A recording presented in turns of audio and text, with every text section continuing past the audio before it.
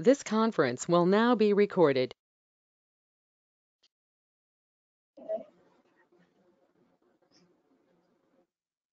Might just dismiss him. Be right back. Yeah, I think you're right.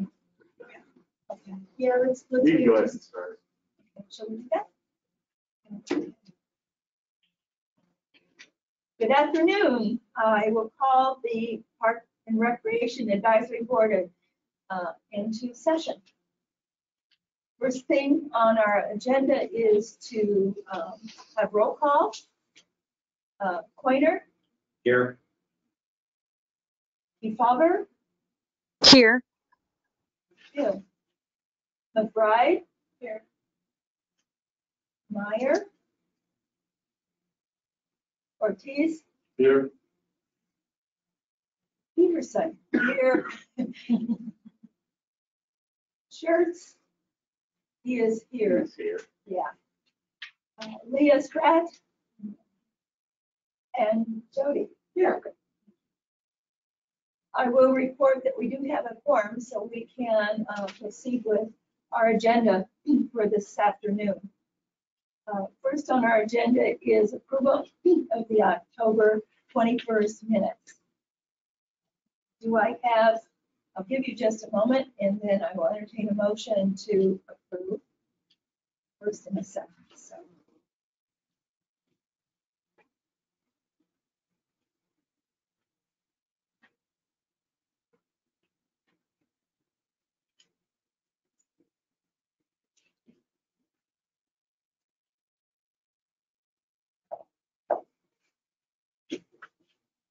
Do I hear a motion for approval? I make a motion to approve the minutes. Is there a second? Second. Thank you. Those approving the minutes as presented indicate with yes. Yes. Opposed? Yes. No.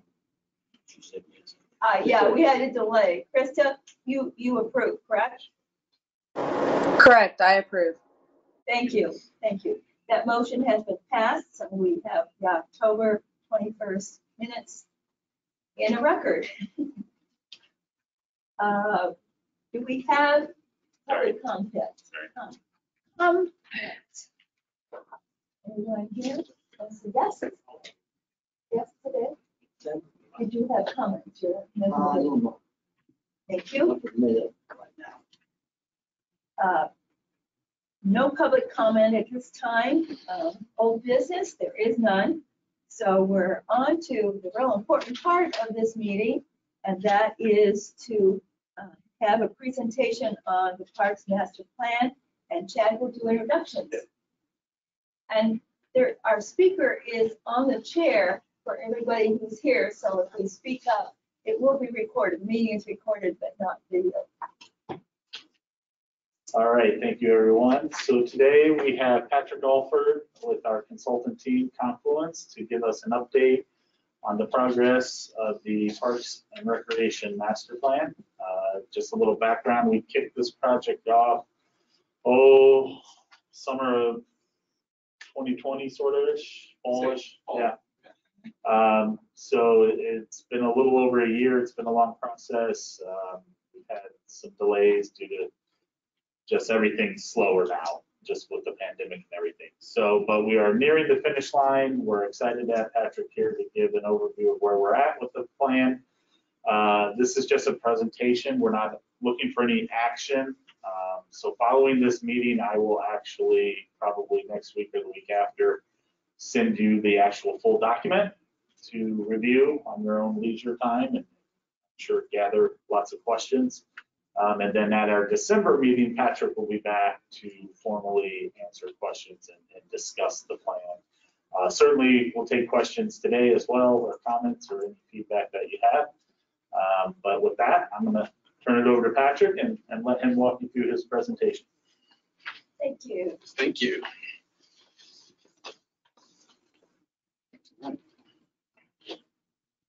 Well, I want to start off by saying thanks for the opportunity to share this update this evening. I apologize that it's not a full presentation of the completed plan, but as Chad has said, we've experienced some delays.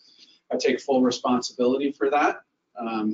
We are nearing the end, but we're not there yet. There is still work to be done. So the plan this afternoon is to kind of give you an overview of the document, to kind of talk a little bit about the general findings that we've had, and some basic overview of recommendations from a facilities perspective, and then we will follow up with the completed document in a couple of weeks. I have 2 PDFs. One is this presentation, which I will kind of go through, but there are elements in the full document as it sits currently that I'll need to switch to at some point. So we will try to do that as elegantly as possible. All right. So we'll do a plan overview, talk a little bit about comments and themes. I want to spend a little bit of time talking about level of service. Apropos, considering at your last meeting, Chad went through kind of parks classifications as the NRPA has them. Recommendations overview, then we'll talk just a little bit about next steps. So what you'll see on the screen, or what you do see on the screen, is the document itself. So you're going to get a sense of what the look and feel of it is here from a couple of pages, and then when we switch over to the other one, we'll get you a little better idea of where we're at. The way that the document is organized is really into 5 primary chapters. Our introduction and planning framework in chapter 1, where we talk about the introduction, the purpose of the plan. We reiterate the mission, vision, and values of the department. And you may recall that when we kicked this project off, we talked a lot with staff about whether or not we wanted to revisit the mission, vision, and values of the department as a component of this plan, which is something that we routinely do. And the consensus was no. So the current mission, vision, and values is established by Parks and Recreation is what is guiding the plan and included in the document. Chapter 1 also kind of outlines approach, a process, and provides an executive summary of the plan itself. In chapter 2, we highlight our community engagement process. We're summarizing our general comments and themes as we've heard from the public input and engagement exercises that we've had, and then providing overviews of sort of our primary and key findings with a lot of the detailed information, particularly that information that was compiled and completed by PROS Consulting, will be in the appendix at the back of the document. But we are providing those summaries so that they're sort of ready and at the ease of finding from anybody who picks the document up or goes to the online version of it to be able to read. In chapter 3, we're outlining the recommendations, major themes. There's facility recommendations and then the program recommendations. It's an overview, kind of a summary of the program assessment. But in chapter 4, we bring the recreation program assessment that was completed by PROS into the forefront of the document and really kind of outline in detail what their findings were. Develop the funding and revenue strategies, and then chapter 5 is the 10-year phased implementation plan. This is that important matrix where we've identified improvements and program and facility improvements over the 10-year period, and that opportunity to go and look at them. These last 2 chapters, chapter 4 and chapter 5, are the ones that we haven't quite finished yet, but we've still got some updates to complete in chapter 3, but by and large, the front half of the document is complete, and we're working to get the rest of this information in and at a point where we can hand it to you for review. In the appendix, we have our park condition assessments. I'll show you a few of those here in a little bit. The demographic and trends analysis, the benchmark comparison that was completed by PROS. The program assessment was originally an appendix item, but that's been moved up because I think the information that's in there needs to be in the front of the document. We completed a golf course study as a component of this project as well. That's in the appendix, and then the River's Edge Sports Complex study is in there as well. So some general comments and themes. Again, look and feel of the document. I'll go through a couple of these. I can let you read them, but I'll read them myself. Second sheet of ice was a common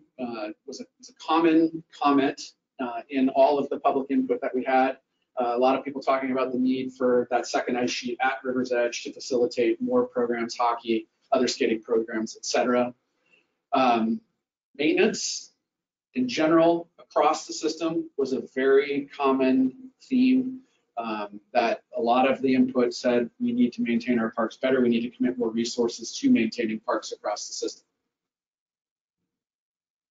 This one was more direct in saying that a lot of people they know go to Bettendorf to use the dog park there as opposed to going to Marquette. I take this one a little personally because Confluence was the designer of the Marquette Dog Park a couple of years ago before I became principal. So, but it got completed under my watch, and so this one I put in there for that reason.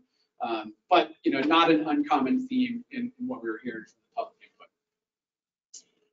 input. Another one, and I'll summarize these in a moment, was that more new parks are needed. And one of the things that we found as we looked across the system was, while in terms of total acreage, and I'll get into this a little bit farther when I talk about level of service, in terms of total acreage, the park system's doing really, really well. You're exceeding your sort of benchmark acreages per capita for similar sized cities with similar sized programs. But where we're lacking is in neighborhood parks in particular. Those being those ones that have a half-mile walking radius or walking distance from them, and provide neighborhood level services throughout the community. We've got a lot of overlap with our community parks in certain areas of town, and when I show you the level of service maps, you'll understand. But that is the most common theme across all of the public comment, was the need for more neighborhood scale parks with a variety of amenities. And always a feel good at the end. You guys are doing a great job. Parks and Recreation is doing a great job. There was a handful of comments about that. So generally, our take on that is public perception of the department is excellent, but there's a recognition that there are still deficiencies and there are needs that ought to be addressed by the department moving forward. Any questions on those comments? Okay. So here are themes: more ice, better maintenance, new parks, new trails. I'll touch on that. Another very common theme in the input that we received was, we've got a great east-west trail system that connects, like Duck Creek Corridor Trail, connects east-west town, but what we're really missing are safe connections north to south that connect those trails together. So as a part of our plan, we've actually looked very extensively at where those opportunities exist within the community and how we might provide those connections over the long term that are safe, off-street, aren't requiring families with children to ride bikes on the roads to make that north-south connection. And then the last one, this one always seems to come up no matter where we work. We want more lighting on trails. It's also one of the more difficult ones to accomplish. That level of infrastructure introduces typically a lot of other issues that most departments aren't prepared to address, not the least of which is safety along trails. So when you introduce lighting, you introduce use after hours, which also introduces opportunity for unsafe conditions for those users. So we've got to be really careful in how you address lighting system-wide. Generally speaking, we add lighting where we have an urban park that has got regular access by safety services that you can provide a little longer use during the day, but trail corridors in particular are not the best location for that typically. Users who are going to use trails for commuting generally provide their own lights and generally do a good job with it. So there's a trade-off in what part of the population you're serving when you do add lighting. All right, we'll talk a little bit about level of service. The information that you see here on the screen, I don't know if my page works.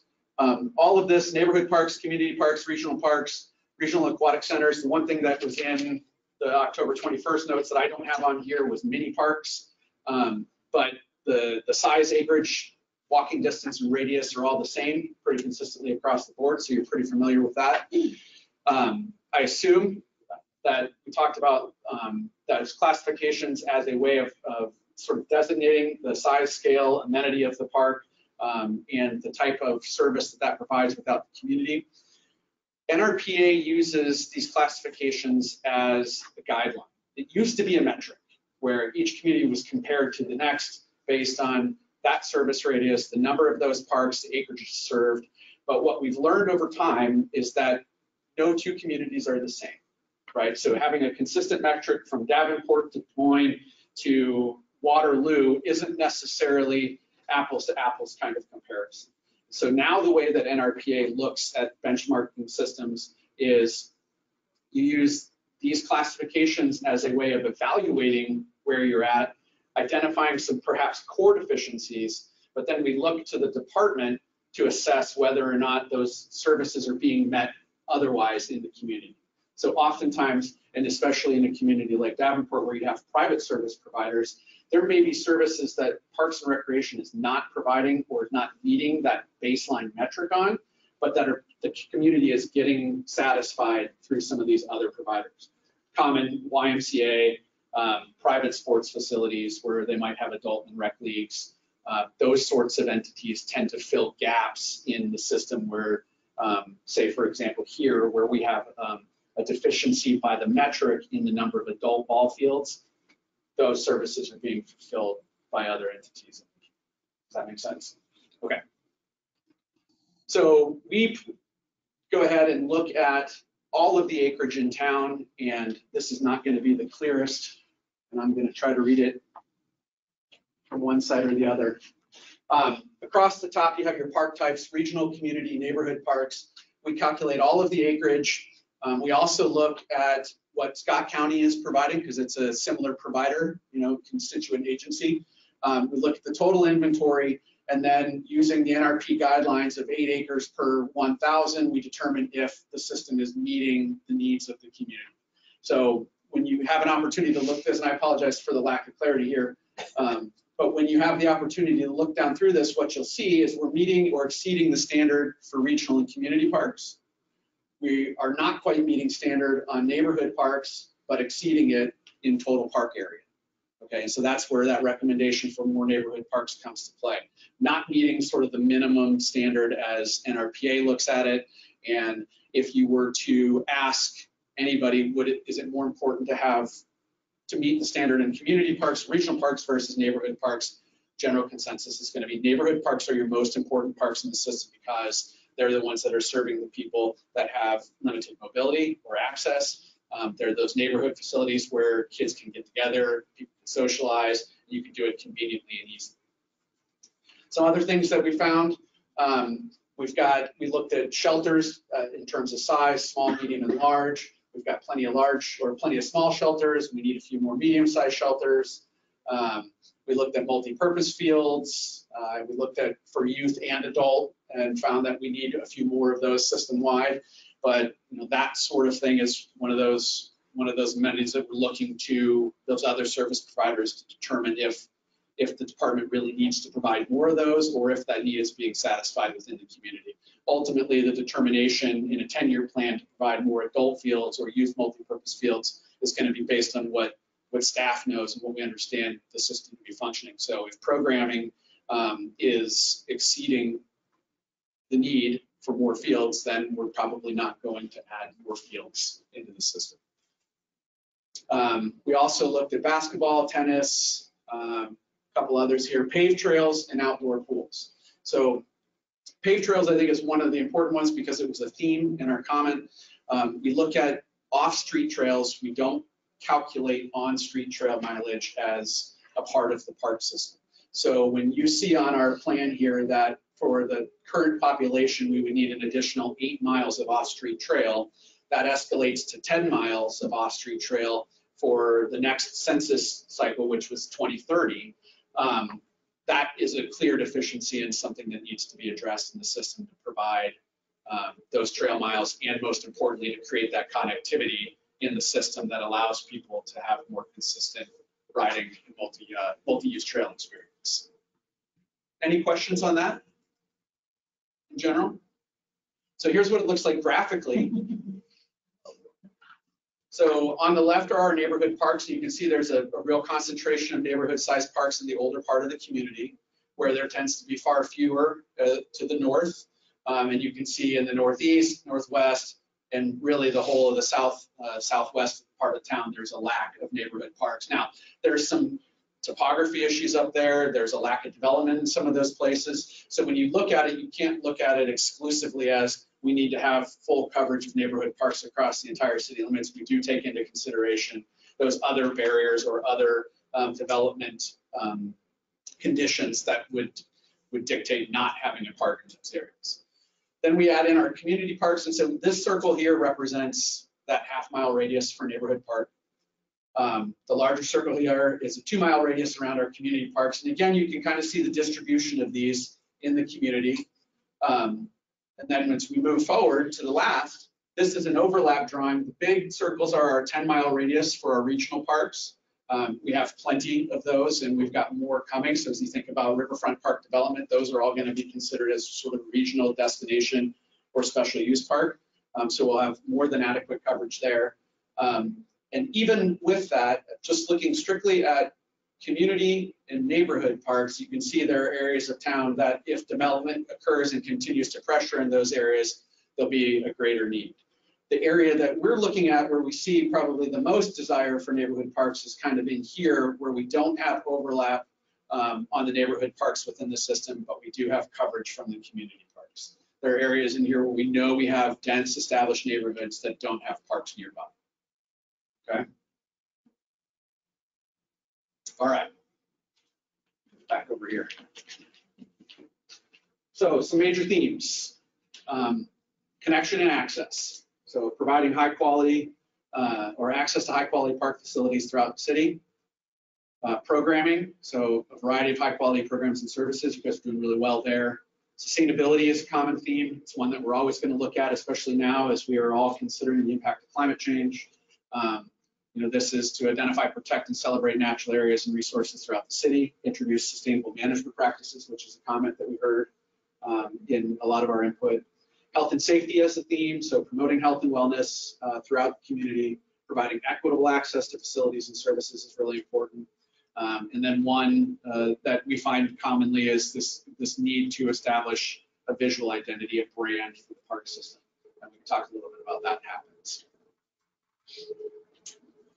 So we provide some basic recommendations, kind of overview level stuff, and then as we move forward, we've got specific recommendations for improvements in the park facilities. We'll have similar ones that will show up here in the document for the programs as well. But overall, our general recommendations for facilities clearly focus on neighborhood parks, invest in those trails and trail connections, particularly the north-south connections. Indoor recreation and community facilities. We know there's a need for more indoor community and recreation space. That needs to be a focus over the next 2 years, is identifying how a new facility can be constructed or multiple. Commit to consistent and improved maintenance across the system. Create a consistent identity and brand for Davenport Parks and Recreation that's readily identifiable and visually attractive. A lot of times that starts with park signage. And we look across our signage or your signage currently within the system. There is a general aesthetic consistency to it, but there's variability from one to the next. The recommendation is if you want a visitor within the community to know clearly that a property or a park is Davenport Parks and Recreation, that brand begins with the signage, and then it is substantiated throughout the park by a consistency in color, material, architecture. Those sorts of things go a long way towards establishing that brand. Oh, a little too far. And then incorporate and expand our natural resource opportunities wherever possible. One of the things that we heard in discussions or in comments on trails in general was there was an equal desire for paved off-street trails and hiking soft surface trails within some of the natural areas within the system. And we know that that is occurring, that development is occurring in those areas. But it is something that the community is asking for as well, and it's clear. I won't go through all of these, but we've gone through and looked at all of the park properties and done assessments of those properties, and I'll show you in a minute what those look like.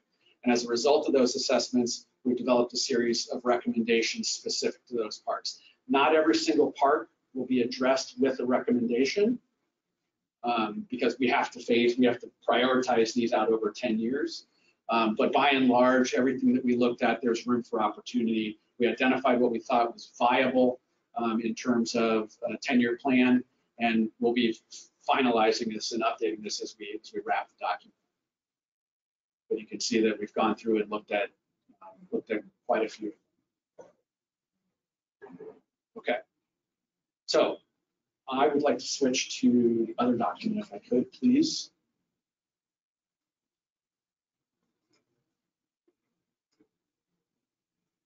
Okay, thank you. All right, so right now the document's sitting at a bit over 400 pages. I don't want to scare anybody by that because a lot of it is the appendix, right? The main piece of the document will be far shorter than that, probably less than 100 pages when we're all said. So it's not going to be this huge tome that you can't get through, okay? What we've found as a result of our experience is that the more information that we can plug into the inventory and assessment pieces of this, the better it is for anybody that reads it to kind of understand what you have and what you need. And I'm going to do my best to slide through this. There's a lot of stuff in here. The department provided us with photos that have all populated the document.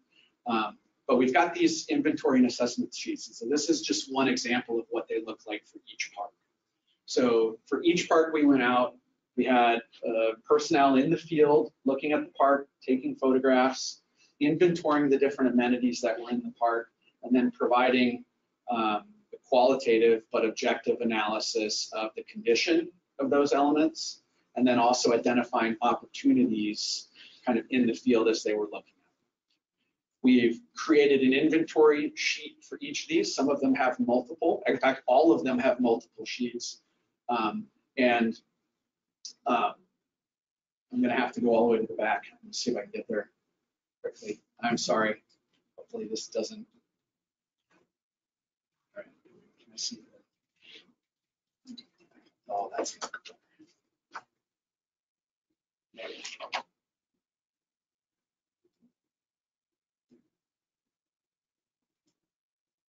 Hopefully all down there.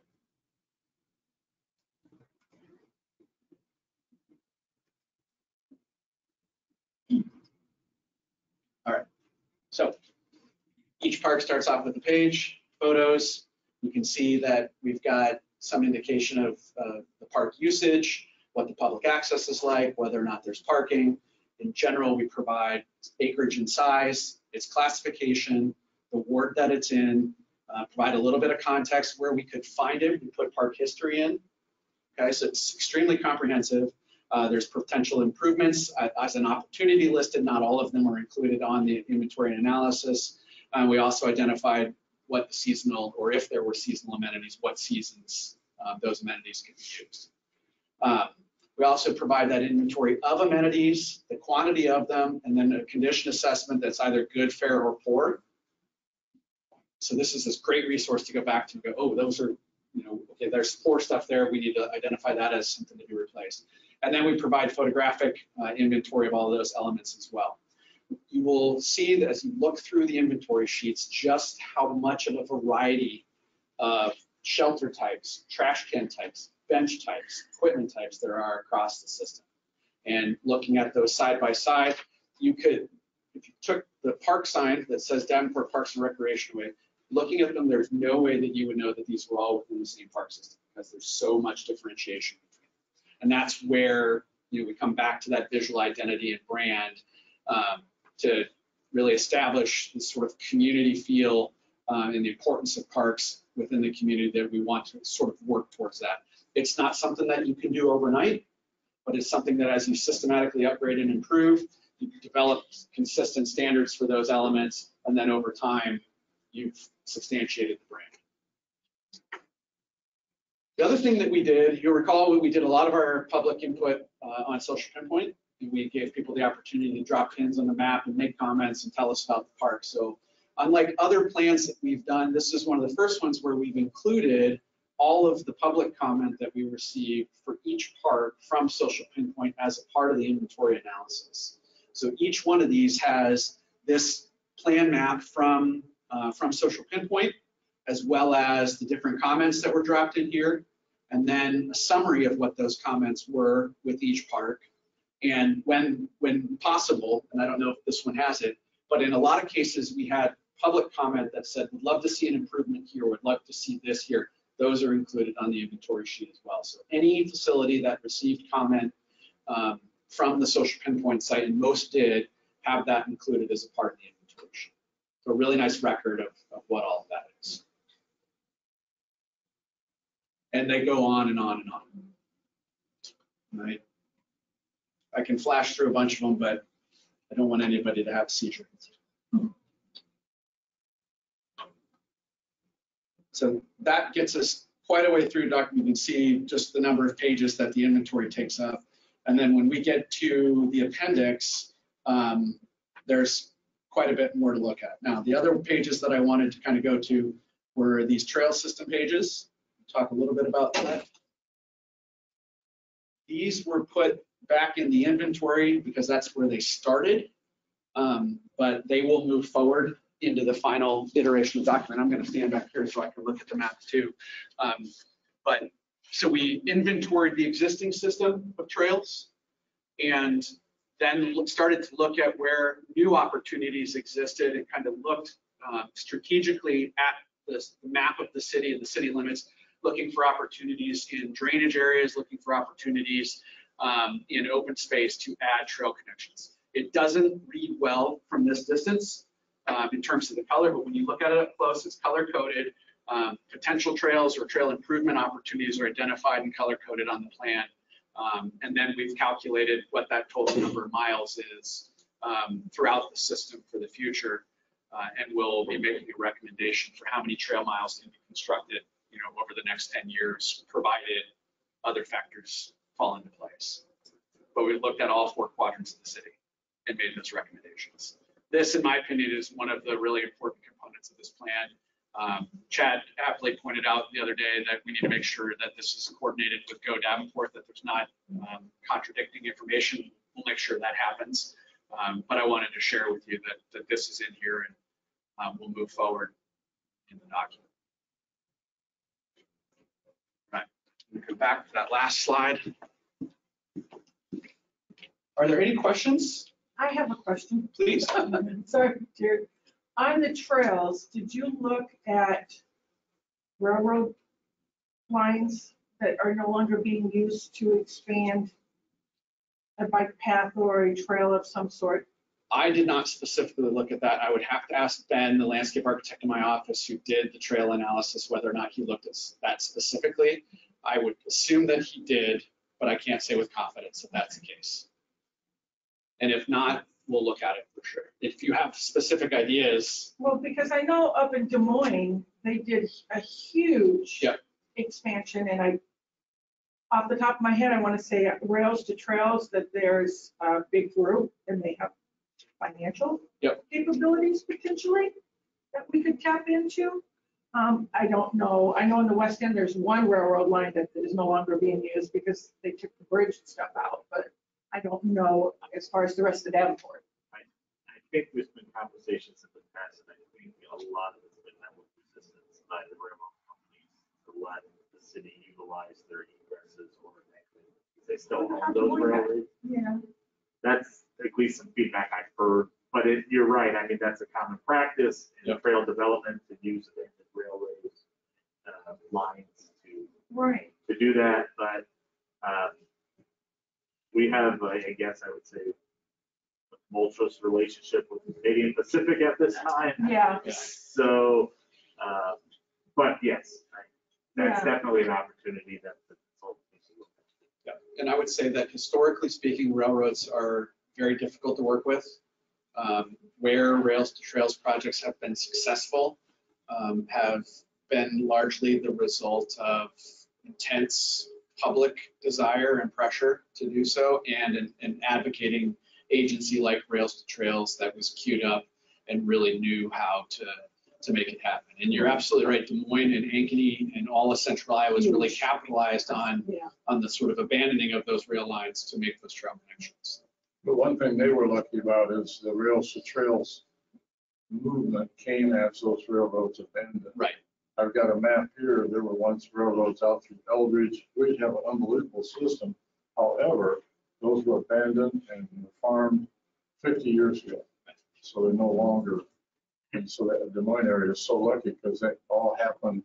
It's a great point. Yes, we could have a beautiful system. Oh, unbelievable. But it was all done 50 years ago before there was ever Rails to Trails. Ankeny and Des Moines was? No, he's saying ours Oh, was torn out. here. Oh, okay. Yeah, What we've got left is mostly in use, other than that one that goes across Rockingham. I mean, there's not a lot of abandoned rail lines. no, they all been plowed up, and Gotcha.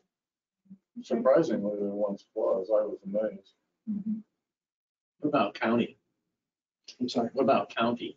county parks or? Yeah, and then your trails and so forth going out through the county parks and so forth. They Is that do. all part of it? It's all looked at. identified. Yep, those connections are all identified.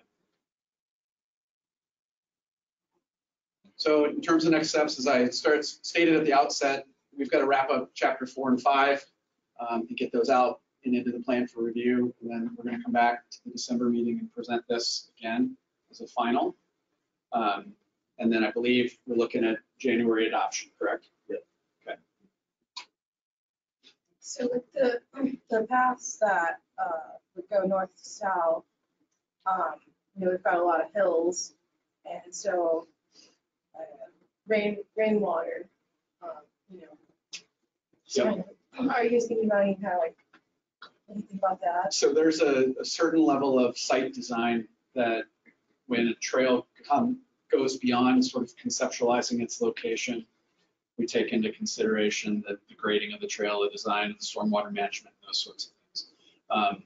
The plan states clearly stormwater management, natural resource management is really important. It is identified as something that should be looked at anytime new facilities are developed, but it's not something that we look at specifically at this level of planning because we don't know yet where a trail is going to go through and what the specific conditions are that trail will encounter and how those could be addressed. So it's handled more as a generalization, as in something that we encourage, and then it's left to or encourage that the design team that starts to plan that trail in earnest would address as part of that. Do you guys address maybe or recommend building materials for those paths? Yeah, I would say that with few exceptions, if we're recommending for a paved trail, it's concrete. Asphalt is not as high performing, although sometimes it's got lower upfront cost. Soft surface trails, generally in an urban environment, create a whole lot of issues that we wouldn't want to introduce. And then where soft surface trails are being recommended, hiking trails and so forth within natural areas, those are naturally graded. It's basically uncovering the native soil and then benching that trail to appropriately handle the stormwater and navigate the topography. It's gotten urban trails in particular really simple to address from a design standpoint because concrete is the most high performing of materials that you can put down, and it generally is the most cost effective over the long run. Other questions that I can answer for you at this time? We'll be able to go back to the different parts at the end, or do you want to go through them as you brought them up here? I can certainly go to, are there specific questions that you have? Peterson parts, you kind of got lucky. I was going to ask on it and you pulled it up. Let me see what I can get you to.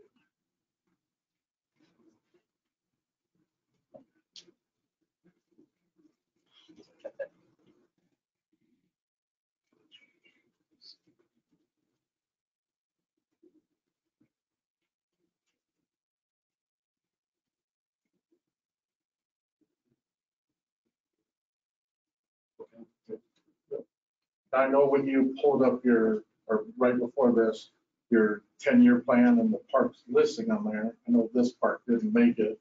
I'm going to particularly take interest in this park because I personally believe it's terribly underused for the park that it is, and being on Central Park, as much traffic that does drive by that, and I don't know if it goes into how many homes lived around it or it gets used, and I couldn't see your recommendations or what you thought potential improvements are. I don't really see. Yeah, it's got a placeholder that says to be determined. Okay, because like one thing I think it hurts, for example, at this park is it has a baseball field, Right. but it has no fence. The reason I feel this park wouldn't get the baseball play is that Emi's Park is like a 5-minute drive away. Being a past president of Emi's Park, that's where the baseball play is going to go. Sure. It's surely not going to go to a baseball park that has no fence in the outfield. One thing that deters kids from playing baseball is when they hit the ball, they got to run an extra 2 blocks to go get the ball. Right. Not that so they could hit it that far, or if they can. So my hope would be that for this particular park, I will try to get the baseball part taken out. Yep. And utilize that part of the park to whatever you guys recommend to take that place, because it's not getting enough use for the amount of traffic that travels by it every single day. Okay. And the amount of kids that are there. And if I have to use some of, I'm fortunate to be in a position next year that if I have to use some beautification money or push other people, Peterson Park is just to me grossly underused for the potential that it has. Now, every park is important, and I'm not, but I really want to see Peterson Park. It didn't make that list. I don't know if that list is final on the 10-year plan. That's not the 10, that was just a sort of a summary of recommendations for parks. So the 10-year plan will be included and all parks will be looked at.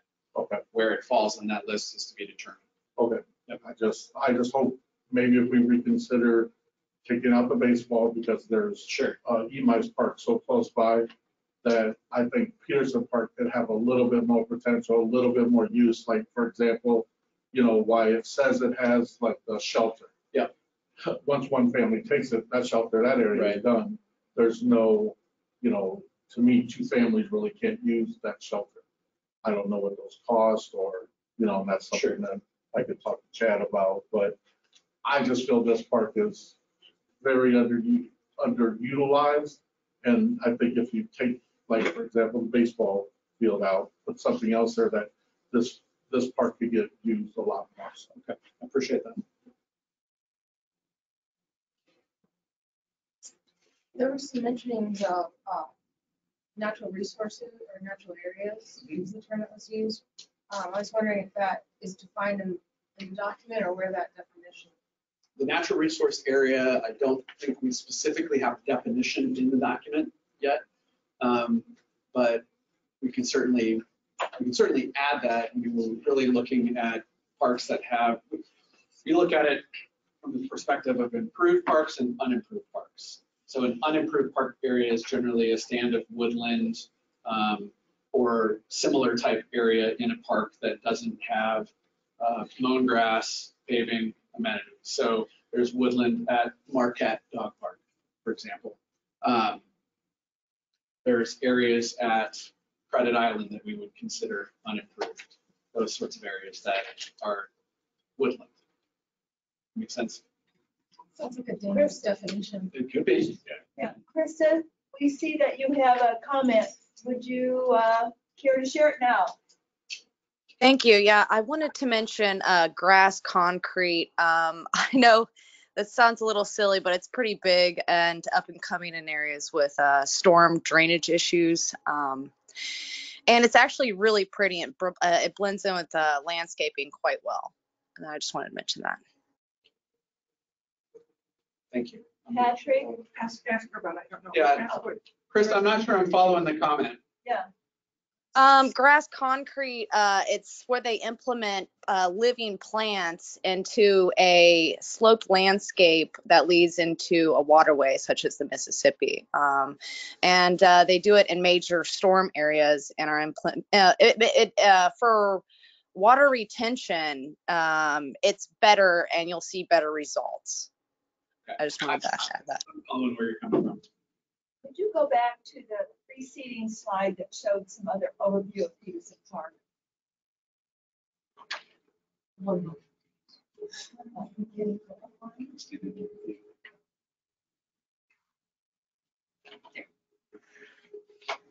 Not to make it difficult.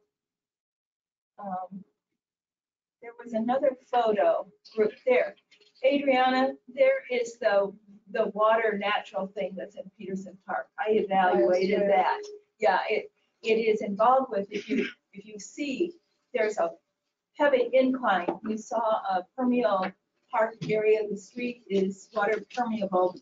It was redone for that. And then there's a very steep drop. And so it collects, there's a place to collect, you know, the runoff. And you'll see that it does have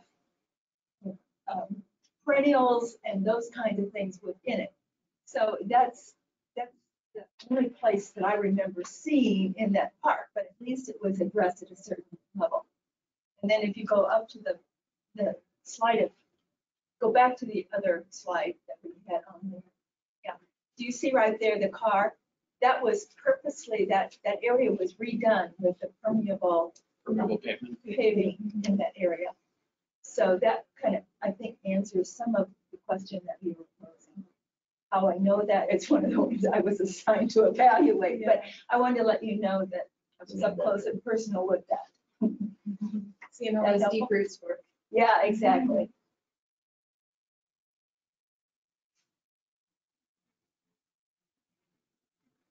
Other questions, right? Yeah, please. Yep. So I guess that definition of natural areas does concern me. Is there a way that we could maybe talk about defining that in the Absolutely. document? Do you have a specific recommendation based on your experience here in town that you'd like us to tie this to, or would you like us to propose and then you provide feedback? Actually, we do have in the audience, Bob Bryant, he's my Bob the botanist, my plant mentor, helps teaching me plant identification and things, but he also has extensive backgrounds in parks and park management and natural areas management. So as far as the definition of natural areas, I think Code might have something. Well, as far as the biologist standpoint, a natural area is the original vegetation that was there at the time itself. Mhm. And then when you now hear a lot of that they call restoration.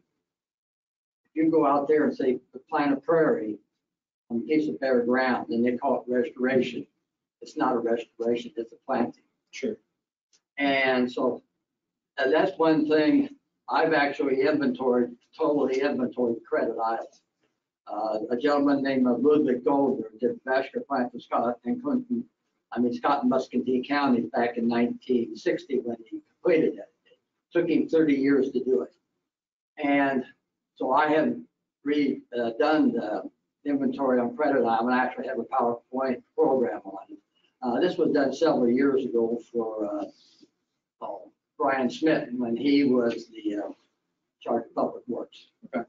And so compared to two, I found things that he didn't. I didn't find things there, but that's what you got to look at. And basically, the biggest threat to our natural areas here is the threat of invasive species. Right. In reality, the invasive species are not the major threat. The major threat is us knowing we have a problem and not doing anything about it. And basically, many of the parks, both county, city, and state, are ecological disasters or disasters waiting to happen. And I'm as guilty as any of them. But I don't know if you're familiar with Eden Valley Refuge up in Jackson County, but the Clinton County Park. That was our nature center. I'm the one who developed the Wapsie River Environmental Education Center, and I've been heavily involved with Nahant Marsh. Yep. And so I've been involved with technically 3 centers. I'm a member of the Iowa Association of the Naturalists. I was a founding member of that. And I am involved with many of the conservation groups around here. I know much about any of the native stuff here, probably anybody does. Sure. And I have identified over 50 some threatened and endangered species myself. Okay. So that's one thing to me has been really put on the back burner is taking care of our natural areas. If I can interject, just for the sake of time, I appreciate Bob's comments, but the purpose of the master plan, that speaks more to a natural resources plan than a parks plan.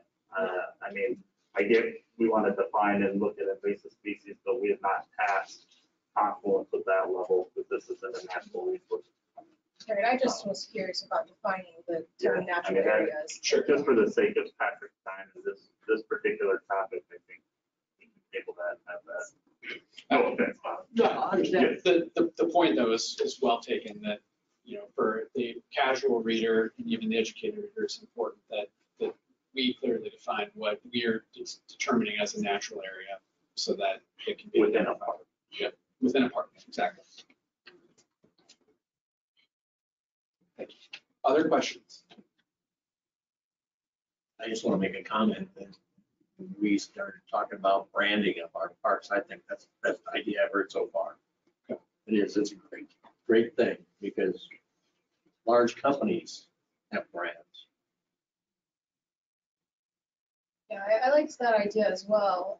I would also like to note, you know, different neighborhoods have different characteristics and things like that as well. So maybe keeping both of those things in mind.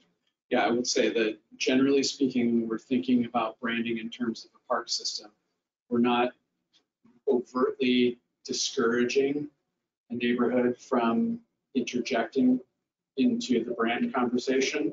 But our goal typically is to reinforce that brand throughout the community, and that neighborhood branding happens at a different scale and in a different location. So if we want to really reinforce the brand across the city of Davenport, we need to be consistent from neighborhood to neighborhood.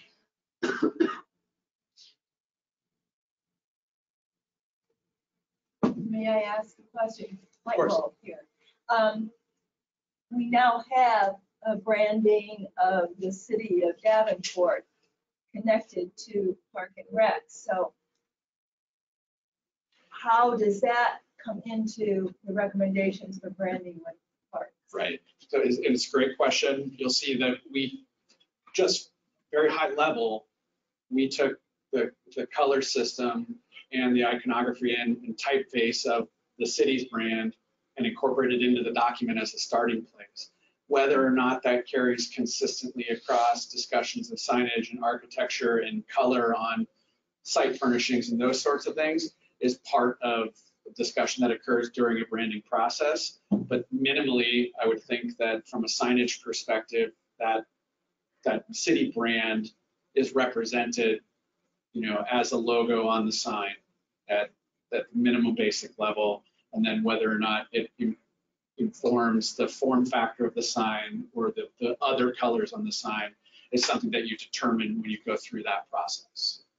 And one of the ways that, you know, we recommend that you start to establish that is by developing a brand guide, standards guide for the brand within the system that would address signage, that addresses standardizing your site furnishing selections, your shelter selections, defining an architectural style that when you have, say, a restroom, for example, that doesn't come as a pre-manufactured piece, that we've established a design standard for that that can be implemented in numerous locations to continue to reinforce that idea. So Chad could speak to this, but City of Iowa City did something very similar a few years ago, and we had, I think, two standard, like it was a modern shelter type and there's a more traditional shelter type. And then, you know, depending on the neighborhood and the quality and level of the park, that particular feature was included that way. If I can just make a comment. One, Wendy, actually, Becca, Zach, and I are working on the sign branding package right now as a separate piece, so that will be coming down the road. Awesome.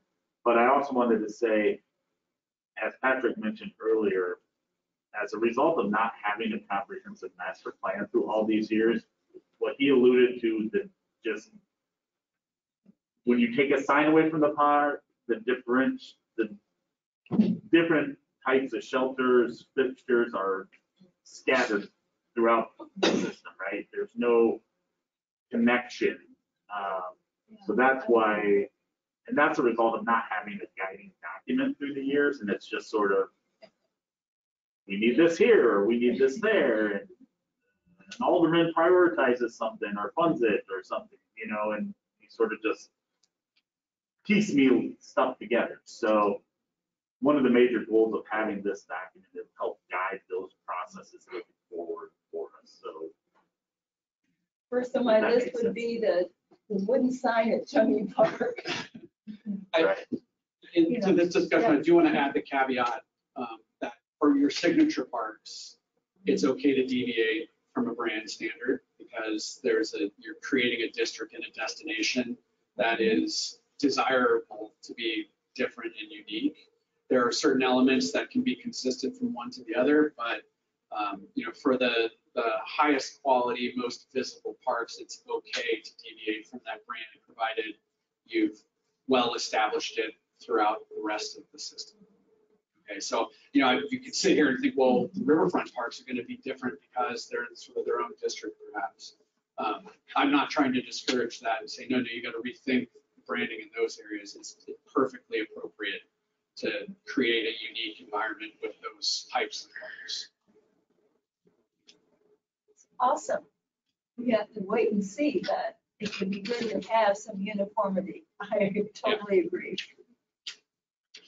And it makes it easier for us, like when we go to replace a shelter, having 3 options that they consider, and then working with the neighborhood and saying, okay, just from a budgeting standpoint, lining up costs, all that sort of stuff. You can also purchase at volume. Yeah, and from a maintenance level, we're not dealing with different manufacturers, different vendors, different equipment. I could pick one playground company that could do it all for us. I would. Where do we expect that? Even with the playgrounds, the group, the residents who are using it are asked to reflect and comment, and they're quite unique when you look at the equipment. And we don't want that to go. Right. Well, isn't it always changing? So you need to keep looking at the modern times of what's going to happen. I think I mentioned this. Yeah. I mean, my comment regarding the singular playground company is not meant to dissuade variety or uniqueness. It's when we deal with 7 different ones, they have different parts and different things, and we have maintenance issues. It becomes a challenge just to keep things readily available, get supplies and make repairs. I think we're going in the right direction. Other final comments from members of the group here, the advisory committee? Right. Yourself? Are we Yeah, moving on? I or- appreciate the feedback. Yeah, We've wow. got work to do and we can get back at it tomorrow and get this thing turned around. Well, I'm just astounded. Now I know where the appendix is large. We all figured that out. But this is just going to be awesome to see this, because many of us who have been part of the advisory board over time have, with different directors, been challenged to go out and do some evaluation. So we've all come with different perspectives of seeing some of these. So it'll be fun to see how it all comes together. It'll be great. So as I mentioned before, the intent is hopefully get to a more complete version of the draft in the coming weeks. When Patrick comes back in December, that'll be the opportunity really to deep dive more into the recommendations of the implementation portion of the plan and talk to that. In the meantime, if you have questions, comments, send them to me or Jessica. We'll make sure we get them routed to Patrick so he can have them ready for when Could he we comes back. potentially get a hard copy of that? Yeah, it won't just be, we can print some I'll copies give you for my you guys. address, you can mail it. Me personally, I like the hard copy. Yeah, It's I- much easier for that's me to too much sort through it with, Right. than look at it on the screen. So Yeah, right. Earlier in we'll your- buy some roots. Early in your presentation, you mentioned golf. Yep. Tell me what you're. So Pros Consulting, who's a sub-consultant to us in this project, is a national firm based in the Indianapolis area that evaluates recreation facilities, park systems, provides benchmarking analysis, really looks at sort of operations and maintenance and programming within park systems and the associated amenities like golf courses. And so they came out and interviewed staff, evaluated the facilities, the golf courses, the city-owned golf courses, and provided an entire separate set of recommendations for the operations, maintenance, and physical improvements in those courses that are included as a part of the dependence on this. Golf nationally is one of the highest trending activities currently, and there's a general sense within the community that golf courses need more attention or they need to go away, right? And city ownership of golf courses has always been challenging. It doesn't really matter what municipality you are, what parks agency you are, owning a golf course and managing golf operations is always going to be a challenge because it's expensive, it's maintenance intense, it requires a lot of resources. Some communities do better at it than others. And so the purpose of our evaluation was to determine where the city of Davenport is sitting with respect to the golf courses and to make some recommendations about how those can be improved. So those are all included. And correct me, but I believe, is Phil going to be here with you potentially from Pros? Phil or Leon will Yeah. be here in December. So Jerry, Pros, the sub-consultant that Patrick mentioned, one of their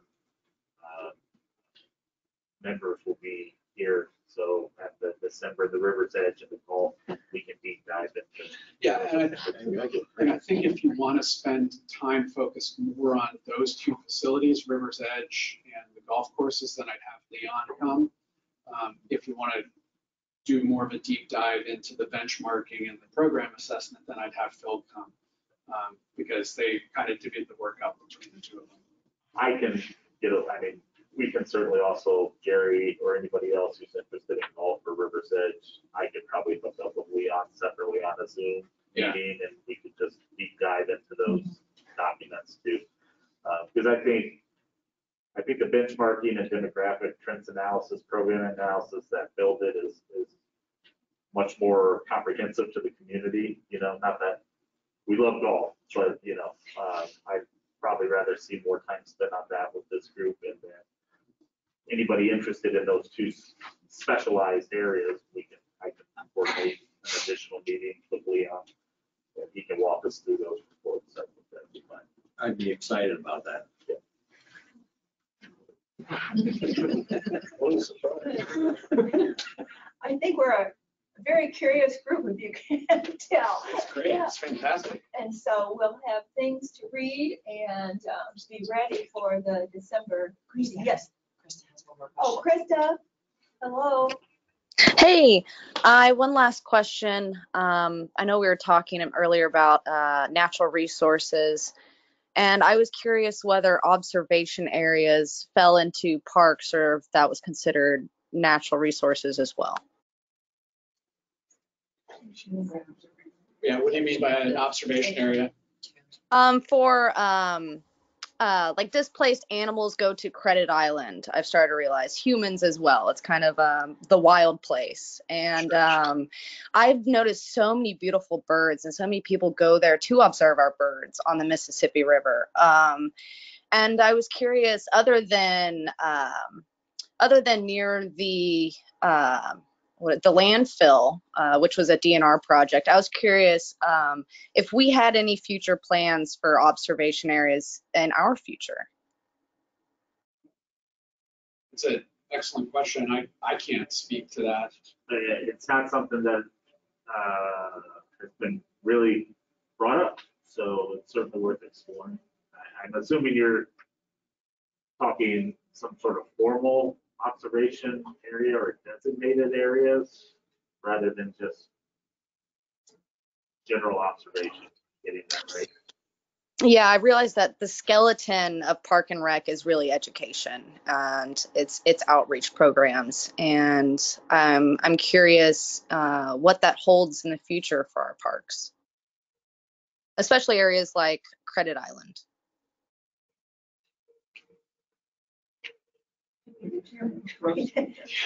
That's good. It's a good question. Yeah. I think it's like, I think we there's a need lot to more. redirect. I think there's a lot more that could be done at Credit Island, so I'd be interested to see what your suggestions are.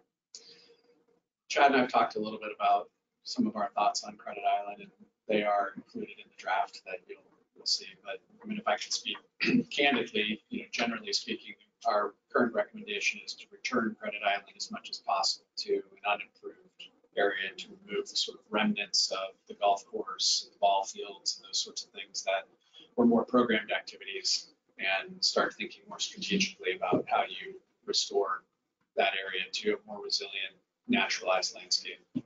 Did you hear that, Krista? Yes, I did. I see, because I live in this area, I see a lot of wildlife in the middle of the city, surprisingly, that I didn't think I'd find. And I noticed that a lot of the downed mulberry trees, etc., are now home to these displaced animals that I found. So I did feel like mentioning that because we are just as them natural resources. Thank you for bringing that up. Are we ready to move on? Are we good with that, Patrick? Are you comfortable with where Very we comfortable. are? I appreciate all the feedback and your patience in waiting for this plan to be delivered. I agree. Great Before you information. go on, I'll just like to say, being the park person, I very much appreciate this program you did. Thank you. I understood what you were talking about. That makes me feel good. That's good. Well, we'll move on then because our next agenda item is staff reports and Chad, verbal report. Are you going to? Yeah, I don't really talk about, but majority of, the report is in the packet from staff. We intended really to take most of this meeting to go over the master plan. Couple things to note that will be coming up potentially with council cycle in reference to the Parks Department. Many of you may have known or knew Jim Paisley, the longtime golf pro at EMICE and one of our founding members of the first tee program at Red Hawk. He passed away unexpectedly back in May. Jim served as the head professional from 1971 to 2000, I believe, for the city of Danforth. The first tee, he was instrumental in bringing that chapter here and to Red Hawk, and the first tee board went this past Tuesday at their board meeting, took action to ask the city to consider renaming the classroom in the Red Hawk clubhouse in Jim's honor. So I mentioned that to council. I'm working on a resolution, so you may see that come forward here in the next cycle. So it's just more of an FYI that we are looking into honoring Jim in that regard. And his son Matt is our current golf pro at Duck Creek. This plan is, like I said, it's coming along.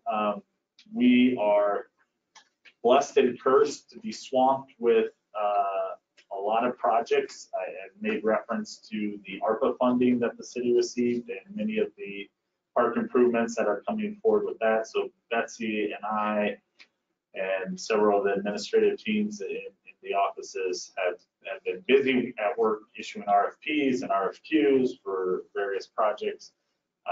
That will also be, I talked to Patrick about making sure those are referenced in the plan, so I have to get him some information on that.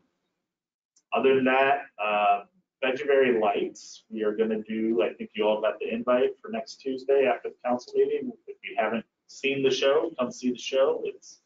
This is our third year, correct? Yep. Third year of doing the holiday lights at Vegetarian. So we always do sort of a preview VIP for you guys and council following the meeting prior to Thanksgiving. So that's next Tuesday. And I mentioned that Becca and Zach Peterson, who's our landscape architect in Public Works, are working on a branding initiative with our signage. As Wendy alluded to, the city underwent a citywide rebranding initiative, hence the new logo that you have seen and we've been using over the last year.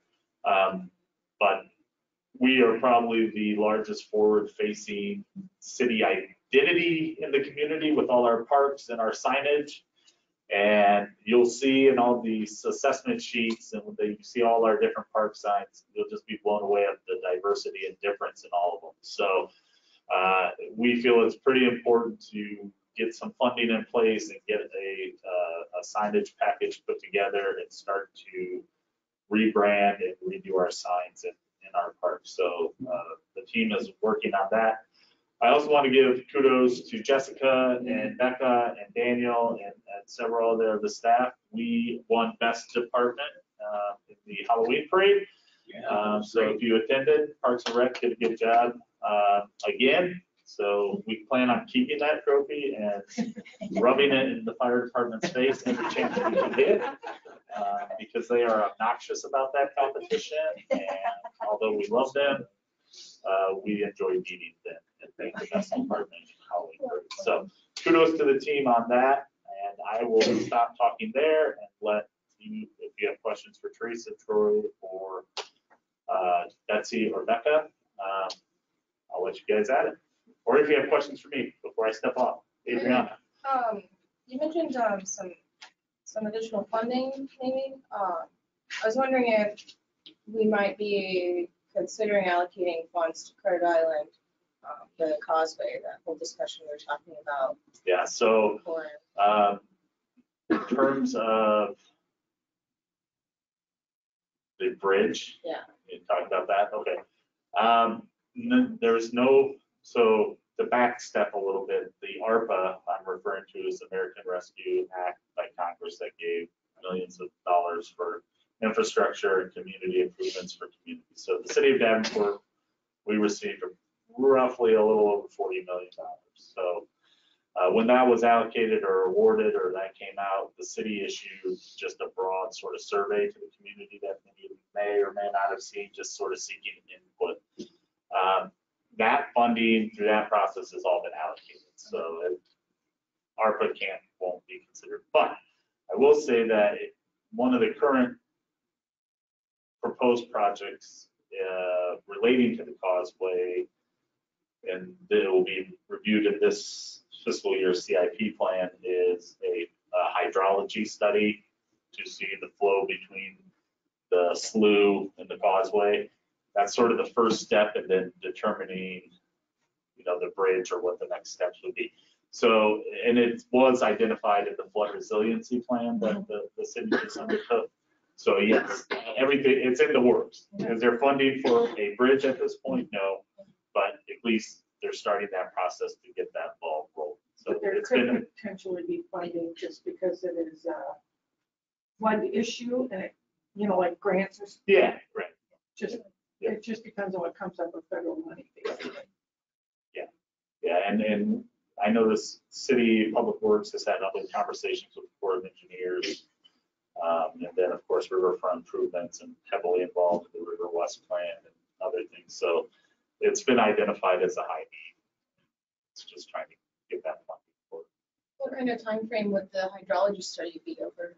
So it's proposed, it's not necessarily funded at this point. So if you remember when I talked budget, when I do my presentation, the process, the first year of the 5-year CIP plan is the funded year. So this is just being introduced. So we're in our process now. So council reviews that in January at their budget workshop meetings and prioritizes and determines where in that 5-year plan various projects will be. Right now it's lined up for fiscal year 23, which is the first year. So if it stays there, if it gets prioritized, then as of July 1, that money will be available to start that process. And then my last question, in this report here, it mentions AmeriCorps partnering with Living Lands to plant hundreds of acorn trees. Where were those planted? That's a Teresa question. They were, sorry, I have no voice. They were up by Prairie Heights. They work with Living Lands and Waters in their tree farm. Okay. Kind of like, there's like a barn they use that kind of identifies it. So Prairie Heights Park, Living Land and Water has an actual tree farm in the park. Okay. Where we've dedicated many, many years ago. It's been established. Yeah, for I think quite a it's while. about 5. So the AmeriCorps team helped them reestablish some of their trees. And then they use those trees in their projects when they go around and do their restoration and river cleanup stuff. Hey, Chad, Yes, just real quick, not holding you to a number, you're talking about signage throughout the park, like the mall. Is there a number that just is being thrown around to do that? Because when I look at, and as you know, how tight budgets are and how getting money for certain things is going to be really tough. Out of the ARPA money, none was set aside, or at least I didn't see anything, just looking through what you guys have planned for the $2.25 million. That's For signage. Yeah, no. Is that like, Yeah. just roughly what's a number? So what we've done as a placeholder in the currently proposed CIP plan is $30,000 annually over the next 5 years. So to phase it in. Okay. We'll have better idea once Becca and I and Zach sort of complete, bring that design package forward, because that'll have the estimated cost per sign. But we're thinking, at least from preliminary, the phase strategy would be to do community and regional parks first, with the first couple of years of funding, and then trickle it down into the neighborhood parks. It's not going to be a lump sum of, you know, $200,000 or $300,000, and we're just going to do all the signs in 1 year. So I just don't think that'll make it in the CIP. We've taken a more strategic approach to try to phase these in 3 years so that sticker price isn't shocking to council. So, but I think our hope would be in the first year to handle the majority of our community parks, and then go on. So, but it'll be in the CIP. Other questions for I Chair? have a comment. Well, kind of question, not really a question, comment. 2 days ago, I drove through Credit Island. I challenged the rest of the board to do that. I was shocked at the number of dead trees. However, yesterday and today, the city crews have started cutting trees down. But it looks like a ghost town. It really, that park has really been neglected. The trees have been neglected. And you can't drive 5 feet without seeing 2 or 3 trees that are dead. It is. So I'll comment on that. Just as a reference, forestry is part of public works, not the Parks and Rec department. So the derecho and flooding and everything, unfortunately, that division is probably not staffed to handle the capacity of the disasters and the tree work they need to do. They've reached out to private contracting companies, and they're still backlogged with derecho work. So we identified, I mean, we're fully aware of all the trees and issues, and that's why you're starting to see the removal of the work. Yeah. I wouldn't say it's a product of neglect, more those dead trees are a result of flood and standing water. Right, but just the fact that they're still standing. Right. Just No, the we park recognize itself. that it unfortunately, it's just a product of workload and capacity of the forestry crews out of public works. Yeah. But Betsy's been working diligently with John Vance to, Yeah, Right. they probably had maybe 20 or so trees already cut down. right. So And we it's- really targeted to be winter work for them. Sure. Because this is the good time. So they'll be doing that over the next 2 to 3 months. Right. Alderman Dunn has been all over it. So, Yeah, just for myself, being Yeah. in that area, I just drove through because I knew we were having this meeting. It's like, I wanted to see. And you hear 130 and you think, no big deal. But when you drive through, it's shocking. yeah, well, Realistically, it's shocking at how many yeah, I mean, that are dead. unfortunately, the island, as we're all aware, has really taken a toll Sure. through flooding in recent years. Not only the tree issues, but the sand deposits. You know, we were underwater 60+ days Right. in 2019. So I think a lot of the recommendations too, you're going to see coming forward from Confluence, you know, restoring what we can to a natural sort of habitat, and then balancing still recreational amenities with activities, because the River West Plan also identifies the need to draw people to the island. So there needs to be some level of family activity, whether it's in the form of playgrounds or you know, soft trails potentially, or Yeah. other dog park. I don't know. Or even the mowing, because it seems like it's mowed and I don't know how far, but then there's the real tall of grass. Yeah, You know, and that's done purposely to maintain a natural more element. I mean, we mow in general a 20-foot width along the roadway around, but we don't have the equipment or the personnel to manicure the interior of the island. So. Those are good comments, and I'm also looking at the clock. Are you okay that we move on to looking at the advisory reports? I thought you had another Oh, I question. was just curious as to the regarding February, were we still planning, or is there currently any like environmental education programming going on there? Yep. There We is. still run it. Okay. The learning centers seasonal though, it's not operational currently, like as of today, we closed it down for the season, but we still do environmental education programming out of the Learning Center as well as that bank here. And we're actually, that's one of the challenges that you see often from our team is the staffing issues, and that's one position that we're actually currently reevaluating and trying to find a way to make it a full-time position, because we've had significant turnover or frequent turnover in that position, our environmental education program. I also saw, I was looking over some notes in May, and it was kind of a similar situation with the horticulture position with Vanderveer. Has that been filled, that Yeah, position? yeah, we filled that. Okay. And this one, what we're looking at, it'll be sort of a joint facility programmer position. So it'll have programming duties, but it'll also have lend some labor and maintenance aspect to the Hort team. Okay. So we're trying to sort of combine that. Moving on to other staff reports, if there are questions. Oh, yeah, sure. You have park operations, recreation, revenue facilities, and challenges. Were there things that you wanted to ask of our staff that's here in regard to those reports? Thunder. Yeah, you know. I mean, I guess I mention in every meeting, it seems like now, what's happening with Tyler Park Playground that's back closed again? Yeah, I asked Betsy that before the meeting started. So we, upon installation, we were getting some calls about kids accessing the roof of the top. So Tom Franks, who is our certified playground instructor, did a deeper dive and look, and we found some significant installation problems. So we are working with the playground manufacturer, the vendor who installed it, to resolve this. Like, I'm pretty sure I know, like the part at the top where you can like squeeze through. Yeah. And then at the top, there's not caps on all the pipes. It's like they didn't install the very top. That's just the surface of the issues. There's more.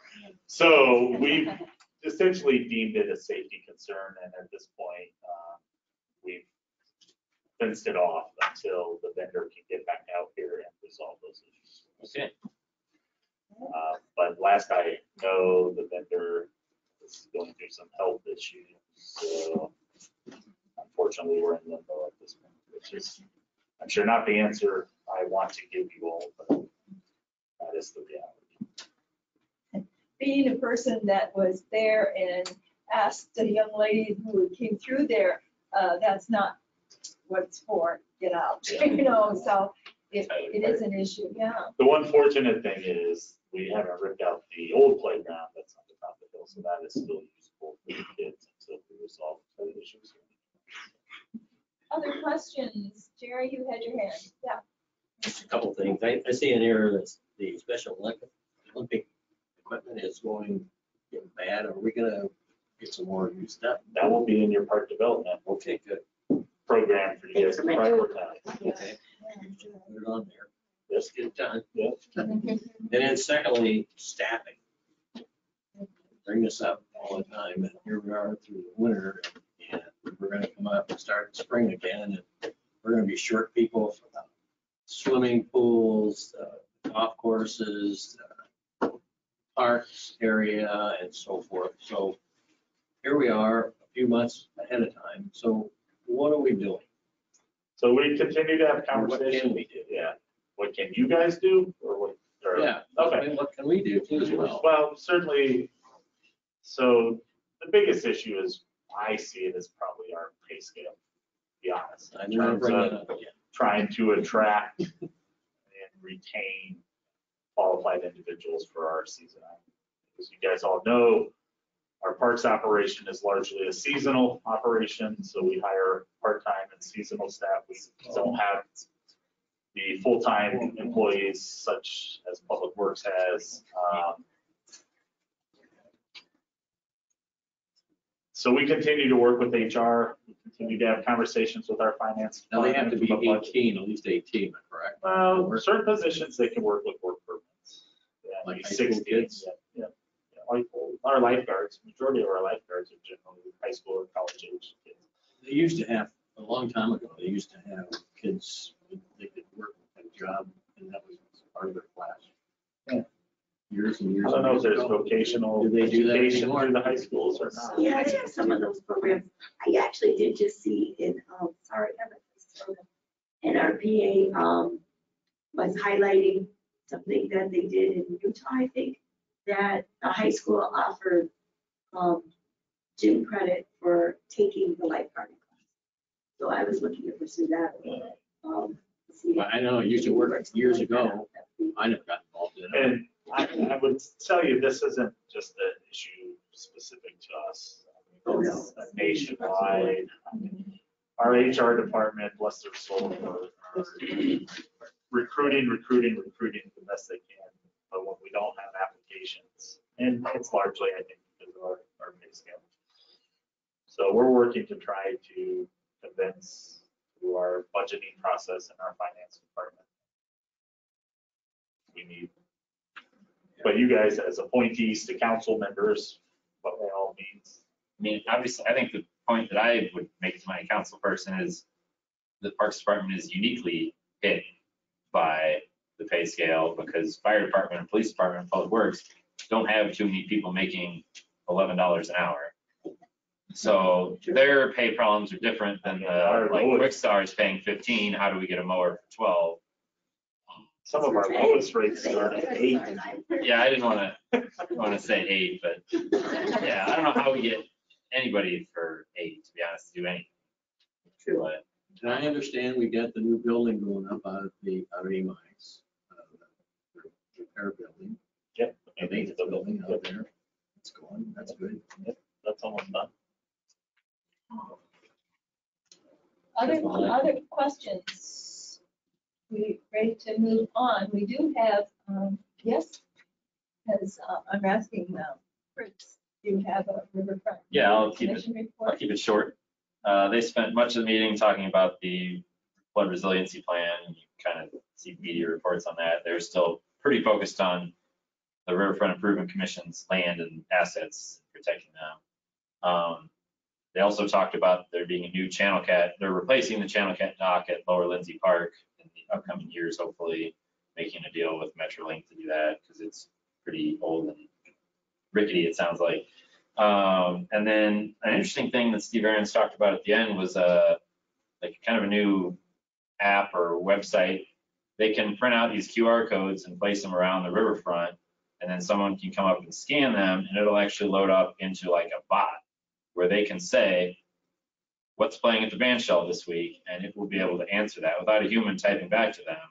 Or what's a map of LeClaire Park, and they'll get them the information they need. I mean, that obviously also be programmed ahead of time, but that seems like a really neat thing that could spread beyond the riverfront, not to steal their idea, but the idea to go to any park and ask about programming automatically and just get answers from, via text seemed pretty exciting to me. Is that in process? Is there Steve was going to start working on it. Introduction? It was pretty Okay. cheap. It's just like a company that does it. And I mean, I think they just provide kind of the software back end that does the like chatting part. And obviously the city or Steve or Riverfront Improvement Commission would have to provide all the information. And then actually the city itself even provides the stickers or however we want to get those QR codes out in the world. But it's called Hello Lamppost, I think is the company name, because the idea is you'd have these QR codes just on street lights, street lamps down along the river, and anybody could scan it and ask whatever questions they had, kind of like an ambassador that doesn't cost anything.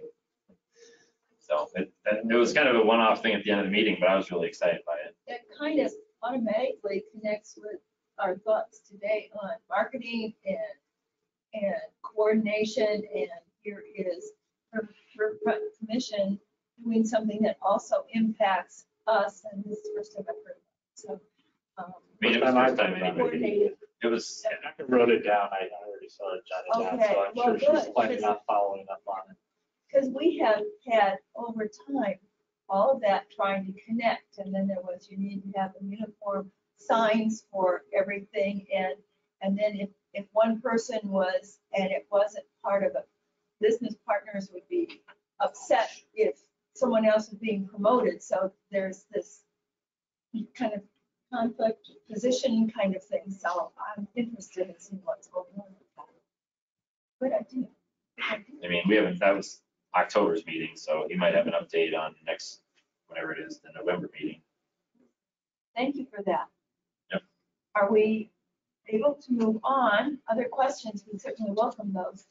I think we've done advisory time kind of throughout the evening. Is there something specific in advisory time we need to discuss? Are we good to move on to a motion to adjourn? Make a motion, we adjourn. So is there a second? That was quick. So we've got Jerry. Next month, we will be back in the council chambers with the presentation. You may want to schedule a little more time. We're not going to fit into an hour. Oh, no. So, yes. Thank you. I think there was a unanimous yes. So I'm going to write yes on the report. Thank you, everyone. This is really good. Bye, Krista. See you, Tony. Great.